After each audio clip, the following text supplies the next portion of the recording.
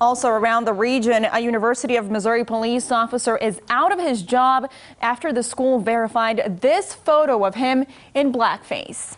And that when it is seen, no matter who is doing it, we're going to take action immediately and correct it as best we can. Staff said Officer Marcus Collins acknowledged he was the person in the photo and says it was taken before he was hired with the department. Officer Collins was fired within hours of the university first seeing this picture.